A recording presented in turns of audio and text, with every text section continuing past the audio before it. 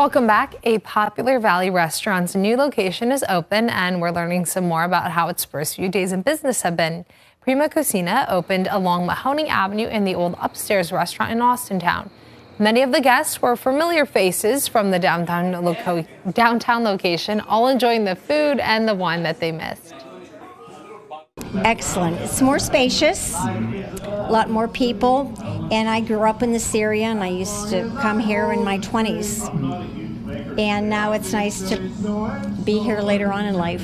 So we're enjoying it here. It's nice to see new faces from Austintown and Canfield and whatnot coming up here.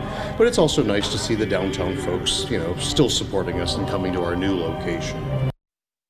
He says everything tastes the same cooks, same recipes, just a different kitchen. Their hours are 5 to 10 p.m. Monday through Thursday, and then 5 to 11 Friday and Saturday. Hi everyone, I'm Lindsay Watson. Thanks for watching the WKBN 27 First News YouTube channel. If you want more video news, subscribe to our channel. And don't forget to download the WKBN 27 First News app for breaking news alerts.